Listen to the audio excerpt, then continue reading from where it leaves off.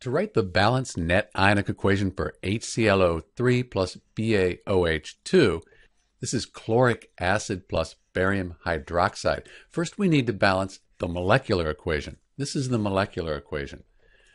I can see that I have one chlorate ion here and I have two over here. So if I put a 2 in front of the HClO3, that balances the chlorate ions there.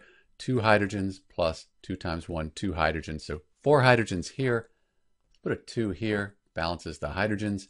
That also balances the oxygens, and the bariums are good. So this is the balanced molecular equation. Now we write the state for each substance. That looks like this.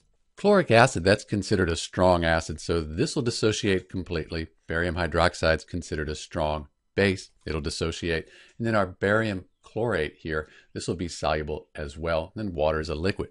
Now we can split the strong electrolytes into ions for the complete ionic equation. That'll look like this.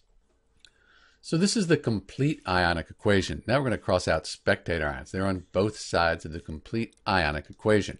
So in the reactants and in the products, I do have this barium ion right here, Ba2+. That's a spectator ion. We can cross that out. I also have these 2 chlorate ions here in the reactants and in the products. So those are spectator ions. I can cross those out. What's left, that's the net ionic equation for HClO3 plus BaOH2.